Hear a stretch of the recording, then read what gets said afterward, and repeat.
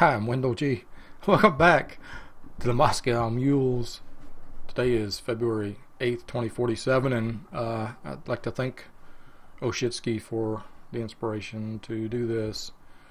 Also, while he's doing the tour to WBL, I just wanted to zoom in and do a quick look at some of the player development changes in the Moscow Mules system, and in particular the upticks in our farm system. So I'm just going to be using the OSA ratings. Since I improved my scout funding, my scouting on these players is a little bit different, but anyway, just a few quick thoughts here. I'm just going to start at the WBL league and move my way down.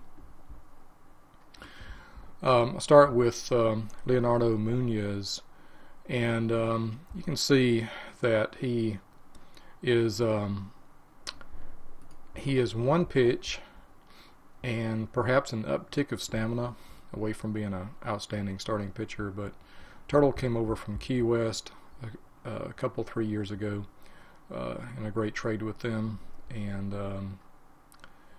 he's I've liked this guy since I laid eyes on him, and he has really done the job for us over the years.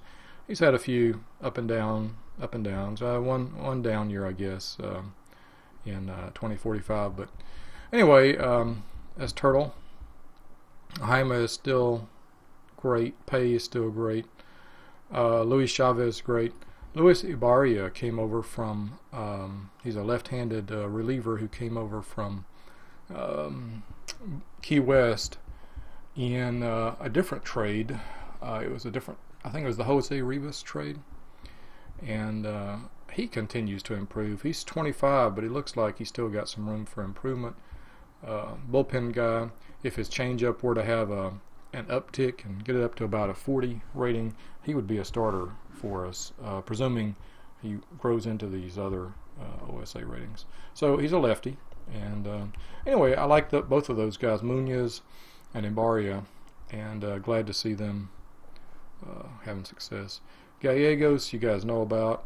Bill Mahoney, you know about. Let's see, Gonzalez, Adipo, Donatello slowly growing into his skills. Okay, so that's the major league team. Let's go down to AAA, and we've got one guy. This is really the guy who really prompted me to do the video. That's this guy right here, Virgil Langenkamp, or probably he's from Bad Windsheim, Bavaria. He's German. He was a minor league free agent, and I'll go look at his history here in a second. But his ratings, man, boom! Look at his changeup, just out of nowhere. Well, not just out of nowhere. He was a guy that I had great hopes on when I first picked him up. When I first saw him back February, is 3 years ago now. 2044, and I think I paid the guy a bonus just to get him locked down. I had great hopes for him, and then something happened. I think he got injured, and his ratings kind of went shot a little bit. But we stayed with him. He's a left-hander with throws with a good 91, 92, 93 mile an hour velocity. His stamina is pretty well shot, but he should be good for a major league relief role this year. So I think Osicki had a question about our relief corps. Well, I haven't really been active going out to find relievers particularly, because I've got this guy and a few others. It doesn't take a whole lot of guys in the farm system to add up and provide a little bit of depth coming up, but he's 27, and I've kind of been holding him down for a while, and he's ready to come up and be a major leaguer. So let's look at his history right quick.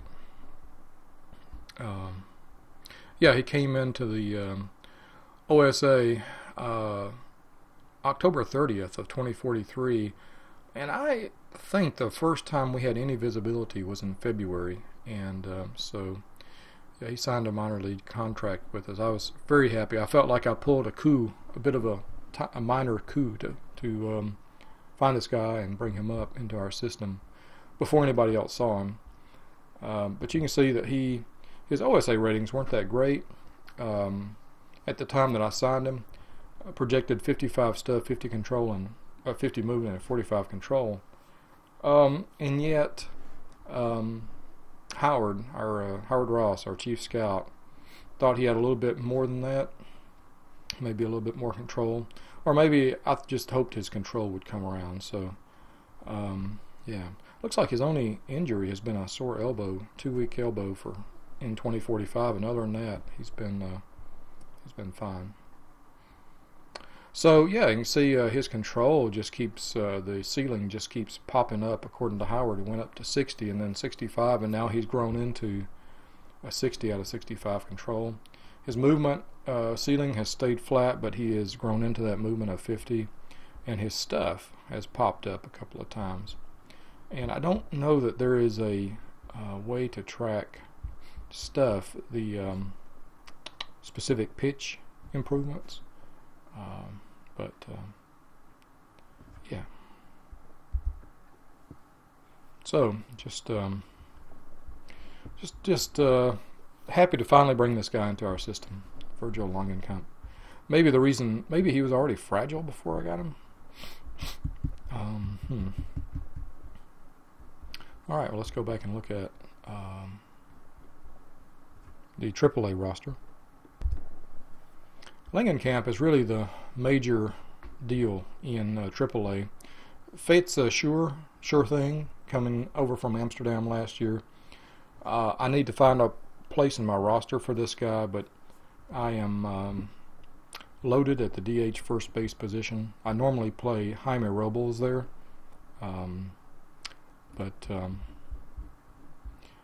sure thing he needs some playing time. He's actually a decent left fielder according to all this. Not a terrible left fielder, at least. So maybe, I don't know, man. Maybe be our fifth outfielder. Maybe he could start and we could put in a defensive replacement in the late innings. He did well in Katake last season. I really wanted to bring him up in the fall, in the September call-ups, and the internet problems, and I was just totally frustrated with all that, so I didn't do it. I didn't have a chance to, but you can see he hit 329 with a 408 OBP for us and a 1.031 OPS, 153 OPS plus, and a 3.5 WAR just at Katake. So, yeah, this guy needs a spot on the major league roster for sure. You get it? For sure. Okay, I'll shut up now. So other guys on our AAA team are basically just kind of sitting there. Osiki talked about Brendan Piercy, and he'd be okay. He's a righty, age 24. He'd be all right, but that changeup has still got some improvement left. He's a fly ball kind of a pitcher, and he'd be okay in a pen, but for now, I'm kind of holding off on him. By the way, he is a long-term Moscow guy since 2040 when we picked him up and he signed a minor league contract with us. I don't think this was a international free agent, but could have been. You can see when we first picked him up, he was kind of meh. He projected ceilings at we projected his ceilings at 45, 45, 35, and then in 43 he busted up to 50, 50, 45, and then suddenly in 2044 in the off season his ceilings busted up to 60, 50, 50, and the roids got him ejected for 14 games. Because he caused a brawl, started getting in a little bit of trouble and whatnot, but OSA he's finally grown up into his control of 50 out of 50 ceiling. So yeah, he's been with us for quite a while, and always happy to see a guy hit his ceilings, such that he is probably WBL ready. Anybody else want to talk about? Mahmoud Jamal used to be one of my favorite relievers. Despite his sort of abysmal ratings, he really did well for us. And this is just a snapshot of his. Let's look at his pitching stats over the years. Well, I guess he only pitched for us in 2043 and 2044 on the major league team, but he's been with us for a long time since we got him out of drafted him out of college. And 2044 was his finest year, but 28 innings pitched, 1.25 WHIP, 2.57 ERA, and 177 ERA plus. He's always sort of belied his ratings have never been great, but he just gets it done, and he gets it done really well. Had some problems in Catacay last year, but I think it's because he's not happy to be in AAA. He's 30. Who wouldn't want to be back on the major league team? So he's one of my sort of quietly favorite all-time relievers. Haven't talked about him, but yeah. I think I let him go accidentally one year and then had to pick him back up. Let's look at his history right quick. Drafted in the 2035 draft. Failed to sign. We drafted him in round 2 in 2035, but he didn't sign with us. Drafted him in 2036 in round 2, and he did sign with us, so out of Oklahoma State. Let's see. 2042 became a minor league free agent. I think I simply, either he didn't accept a minor league free agent extension or I let him go. And interesting, yeah. So he's been making the major league minimum. He might be due for major service one year. No, he's not quite due for an upgrade yet, for a salary bump. But he's probably one of these guys. He probably is going to stay in AAA, barring emergency this year, because even though he has a history of getting it done for us, the ratings do kind of play into my perception of this guy. And anybody else I want to talk about? Wei Ming Shi, Vladimir Bakhmediev. Oh, Bakhmediev. I got him on a trade with Buenos, a 1-for-1 trade.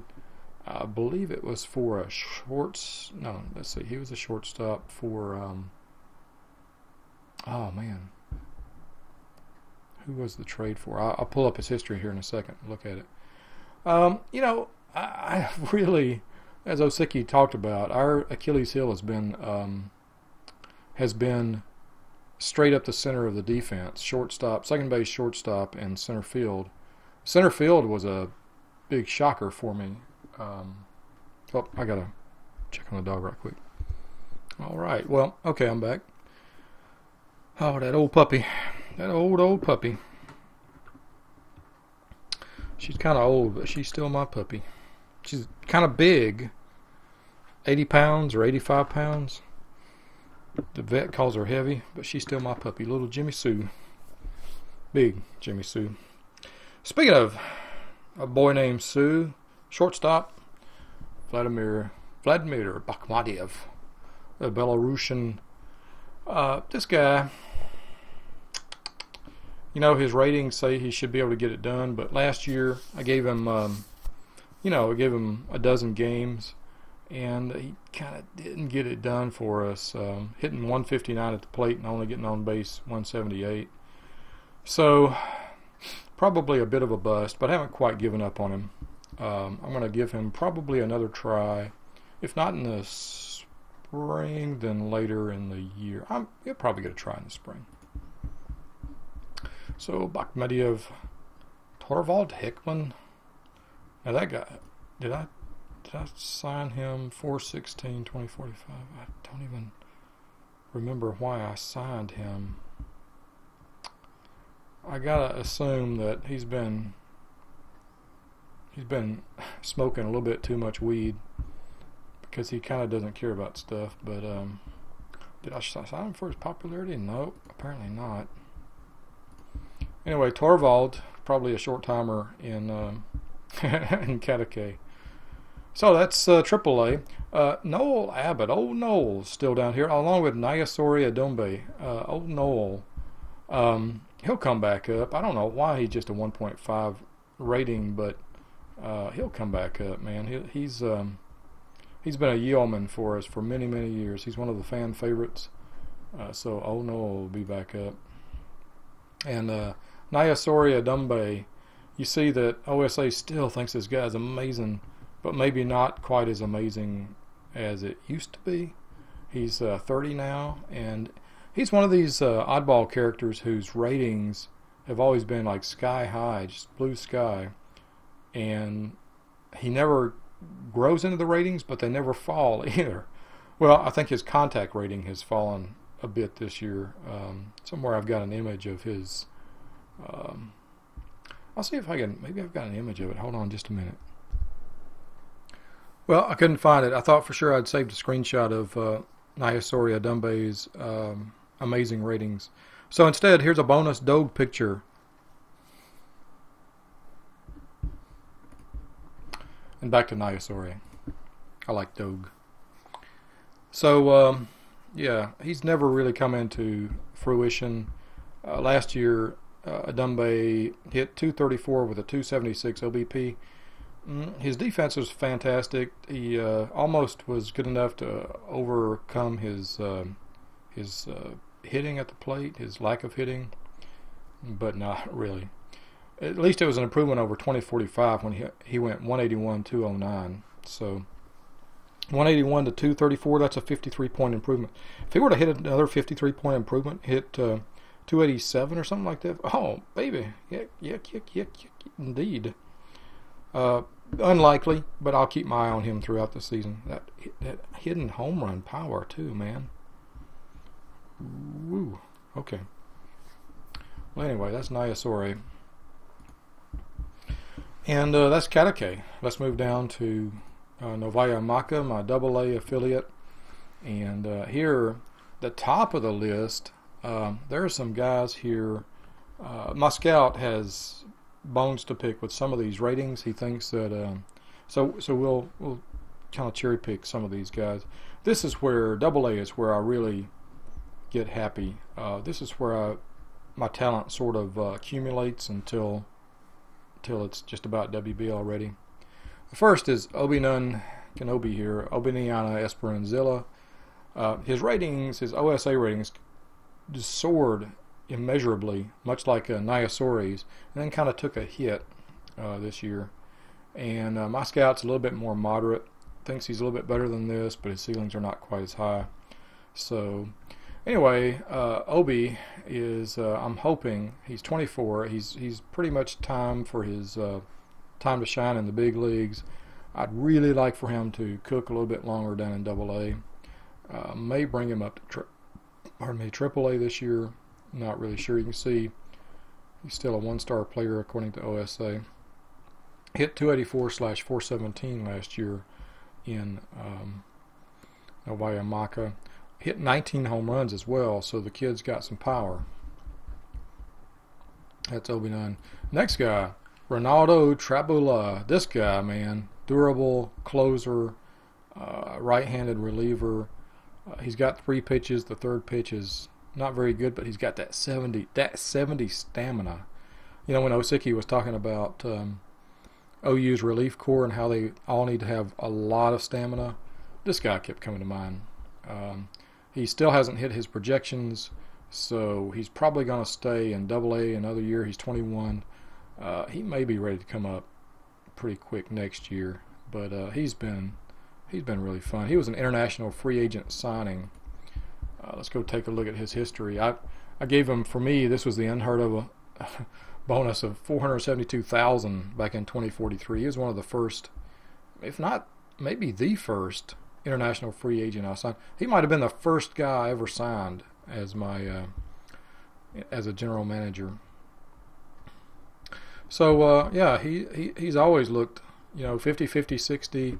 he's always looked like he's got potential, and he really has improved his pitches in the past 2 years, and yeah, so happy with that guy. Let me take you back through Obi Nunn's history. By the way, he was actually drafted round 6 draft by Istanbul and released, and he didn't. I mean, when I looked at him in free agency, minor league free agency, I didn't exactly see a diamond in the rough. He was projected to be a 40 contact type hitter. But his eye, that 60 projected 60 eye, really got my eye, and so yeah, so he soared up, and I did a little post about him, named the number 8 prospect in the WBL in 2046, about this time last year. Yeah, so that's Obi, Ronaldo, Ronald Riggs. This is another guy who just kind of came in out of the blue. OSA is not quite as high on this guy as my scout is, but he's got still some potential at age 21. Good defense, good glove, fantastic third baseman. I think it'll be a fine shortstop and or second base. Does not make too many mistakes with the ball. Gets to the play pretty well. He's got a projected great eye and good home run power. His contact's going to have to come up before he can be WBL ready, and Howard thinks it might. However, when he transitioned from single A to double A last year, and he hit 268, 372 in single A with 6 home runs, 5 triples, and 13 doubles, 766 OPS, and a fine 1.9 WAR. I moved him up to Novaya Micah last year. Even though he's only 21, I thought, well, I can't keep a man down, so I brought him up. He played 27 games in Double A, and he only hit 204/295. So, not sure if I brought him up a year too soon, or if my suspicion is he just needs a full year in Double A to see what he's got. Fakanif. This guy was one of my first draft picks. Maybe the very first draft pick, and I've always liked him. He projects to be a decent to middling hitting catcher, good fielding catcher. So back in my catching day woes, when I first started playing, this guy he caught my eye. He's 22, and he was a second round pick, and solid second round pick, I think, and hit 251/379 last year, his second year in Double A. Pretty flat over his year-to-year performance in 2045, and kind of wondering if I need to bring him up to Triple A this year, see if he can bust through those ceilings a little bit. Spencer, this guy, I acquired him in free agency. Oh, by the way, I'm kind of curious, how much of a bonus? Wow, $4.6 million signing bonus. Whew. I was determined to get this guy, though, back in 2043. I wanted him, and I had the budget for him, so. Spencer was released by Buenos, but I think he is a little bit better. He's kind of matured a little bit. He's got great stamina. One of those relievers with really great stamina. He's 24, though, and, he doesn't have... I'll give him time to continue growing. He might have to move on up to AAA this year. He's a Tanaka. Let's see, who else do I want to talk about here? He's got the potential to be a perfectly average bullpen arm. Vitaly Veschagin. Dave Chase, this is the guy. OSA projects him as fairly abysmal to middling type of a hitter, but he's been hitting better than an abysmal type of a hitter, and Howard thinks he's quite a bit better. He was released by Dublin 2043. He did a full year for us in single A and hit 270/375. That's when he caught our eye with a 775 OPS, 400 slugging, and brought him on up to double A in 2045, where he hit 259/368 with a 1.2 WAR in double A. That's a pretty good first year in double A. Now last year he didn't do so well. He only started 93 games. He had some competition at second base, and hit 251/366. So not quite as good, not quite as many reps at the plate, and not really sure. He was sort of my second baseman of the future for a while there, so I'm not really sure where I'm going to go with him. Fernando Chavez, OSA really crapped on his ratings this year, but I like this guy a ton. I think he's much, much better than this contact rating at least. So I picked him up from Buffalo in the Donald as one minor piece in the Donald Mason trade, and I just have liked him, ever since I saw him. He's a middle of the road defender in left and right, particularly left field. But since he's been with us in 2045 AA, he hit 315/376 with a 514 slugging, and in 2046 last year he improved that by hitting 332/397 with a 588 slugging and a 6.0 WAR. He was one of the top WAR players in our minor leagues. So I think we can throw out the contact rating. I think he's much better than that, and he's got speed for days. So that's Fernando Chavez. Back. Back. Anybody else I want to talk about? Not really. I hear the dog knocking. Oh, Dave Abbott. He was an acquisition. He was a minor league free agent that somebody else gave up on. And oh god, man, that looks just nasty. The mouth hair, man. Anyway, he hit well enough for us. He hit great in single A. 2 years in single A, and then a year in double A where he hit 251/339. He's 22, and he's still got some time to bust through those ceilings. But I really had my eye on him as a good DH. All right, pup, hop up. Go ahead. You got water. You've been fed. You've been outside. And now you're sitting there looking at me. No, I'm not going to feed you anything else. No. You had 2 hot dogs and kibble. If you don't want that, it's tough. Hop up. Or go lay down. It's all good, Jimmy. It's all good. That Jimmy dog. Sometimes we just don't see eye to eye, man. Anyway, out of Double A, the guys that I'm looking for to make an impact soon are Obiniana Esperanzilla. And no, he is not. I'm tired of people asking for him. He's not trade bait. I'm not going to trade him. As desperate as I've been for middle infielders, my middle infielders are really not up for grabs.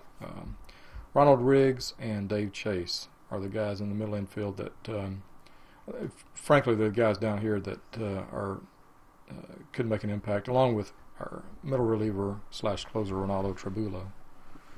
Ron Haney is another guy. He was an early draft pick, but looks like his ceilings have collapsed on him a bit.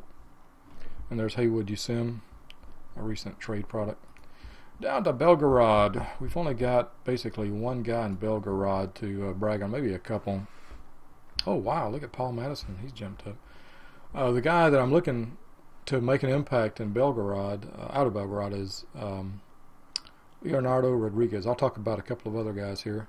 Let's start with Paul Madison, though. He was a draft pick. I'm terrible at drafting. I talk about it a lot, but he's a left-handed 3-pitch guy who is probably a bullpen guy unless he can get his changeup up there. He was a late round one pick in 2045.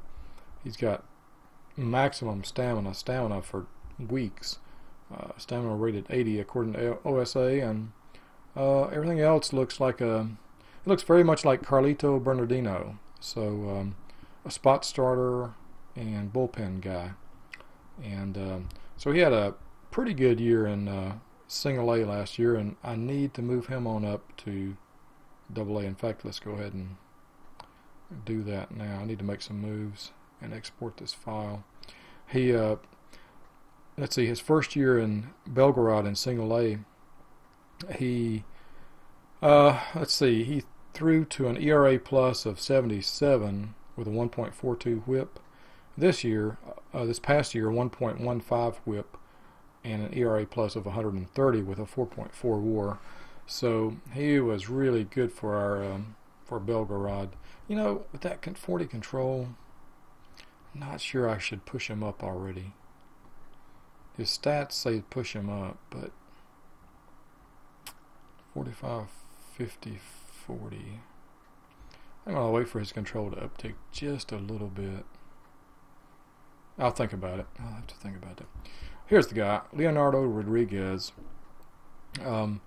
If he reaches his OSA ceilings in batting, you know, 50s across the board. 50 contact, 50 gap, 50 discipline, and 50 avoid K with a 30 home run power.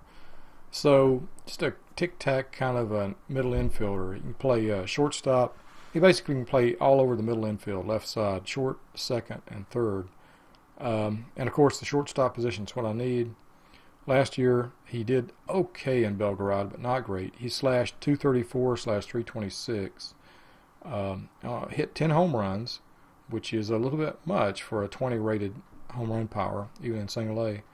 So, I think he's not sure what to make of him yet. I would say, based on these numbers, his contact is not going to be good, but his eye will be fine, and his power will be higher than is projected. So here's just a guy to keep my eye on. Don't really expect too much.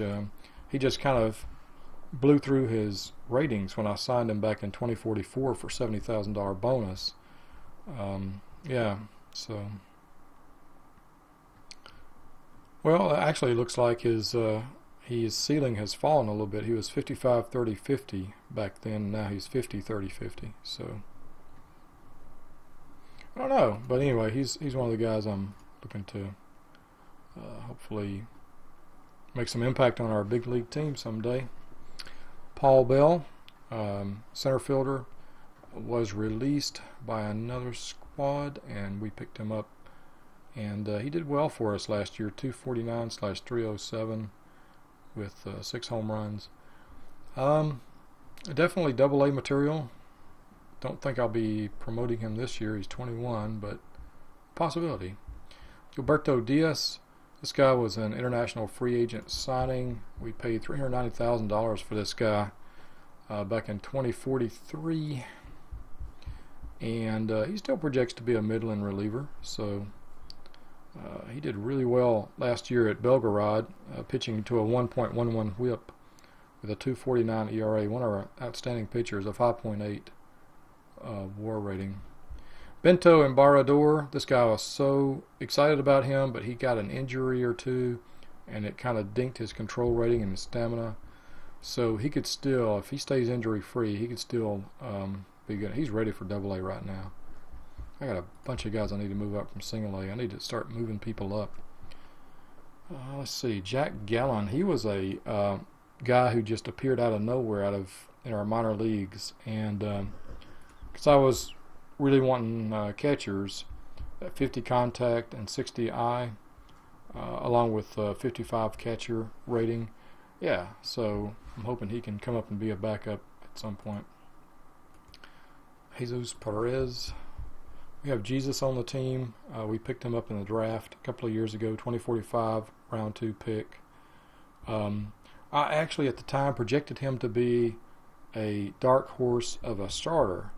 But his curveball never came in, and when he was practicing his curveball, he partially tore his UCL, so he's out for Tommy John surgery right now. So, Jesus may not be walking on water this year. Here's the guy I want to talk about, Epco Westerdoen. He showed up out of nowhere. What is he doing down in Single A? Yes, immediately moved this guy to Double-A. Probably need to get him to Triple-A. He's 22.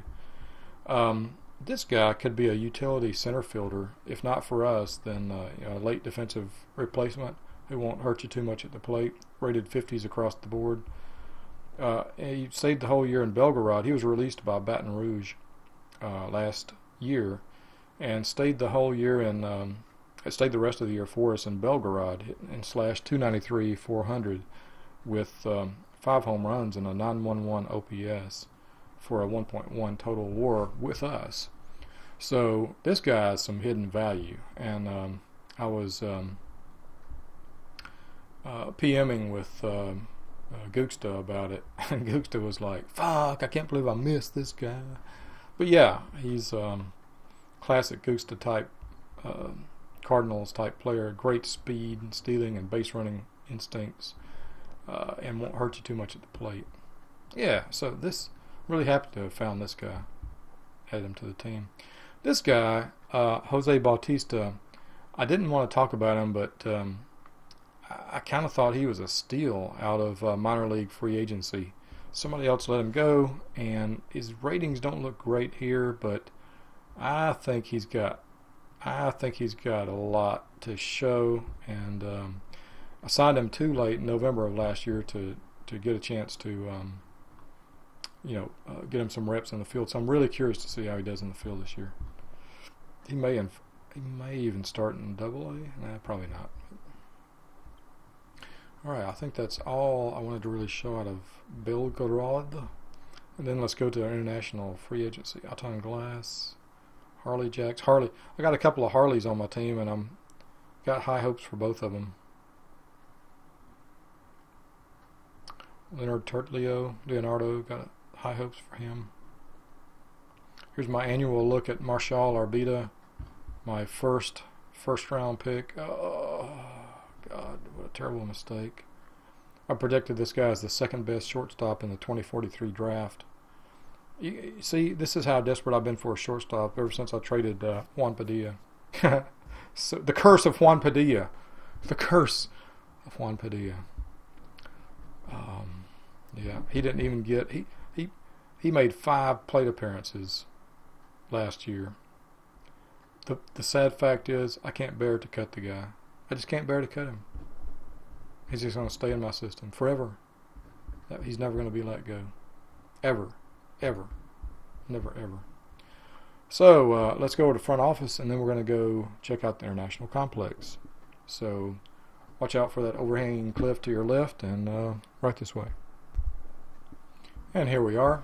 In this room, you see our international complex players working out, drinking beer, hitting on the ladies, and sending out terrible tweets that make the whole organization look really bad. But enough about the Washington Nationals. Let's talk about the Moscow Mules. Top-rated player here in the complex by OSA at least is Luke Gwilt. Now, he is not my top guy. I'll have to look for who that is. But Gwilt was an international free agent pickup, and we paid $1.18 million for him last year. I think we stole him from Wolfman or somebody. OSA loves this guy, man. Loves him. And as bad as I need a shortstop, man, if he was even close to this, I'd bring him up right now and put him in Moscow at age 18. But he's got some growth ahead of him, and we'll see. These are starry-eyed numbers. This is like starry night, but we'll see. I don't believe those numbers for what it's worth, which is nothing. But he did improve his ceilings in contact and eye since he's been in our organization, and he's improved his current abilities according to his ceilings, and nothing has fallen off. So if his ceilings are improving and nothing is falling and he's coming up into his ceilings, probably a good sign. Here's another catcher. So my two paranoias, my first paranoia when I came into the league was catcher, and so I've always been overcompensating for catchers. And then my second one after I traded JP was going after middle infielders. And anyway, enough about that. Joe.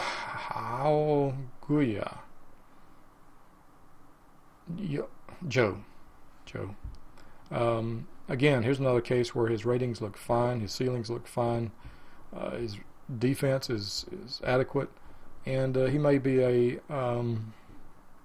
Zippo kind of a backup catcher at some point. He's a right-hander. Let me put a break here, and I will or pause it right quick. I want to find the guy that I've got my eye on. Okay, this is the guy. He's a center fielder, Damian Carmody. OSA not too high on him, but I've got my eye on him. I think he's going to be a fine center fielder in the bigs someday. I think he's got plenty of growth ahead of him. Waterman is another one of those center fielders, and I think Toad was just a regular minor league or free what do you call it, international signing by our team a few years ago, 2043, Toad, and yeah, so I think Toad will be fine too. Center fielder. How is he? Left, center, and right. Better in left. Wonder if he's not getting enough reps in center field. But those are the two guys that I've really got my eye on. There's one more guy here. Echevarria. He's also a center fielder. And I think he's going to be better than his ratings currently show. Manuel Echevarria.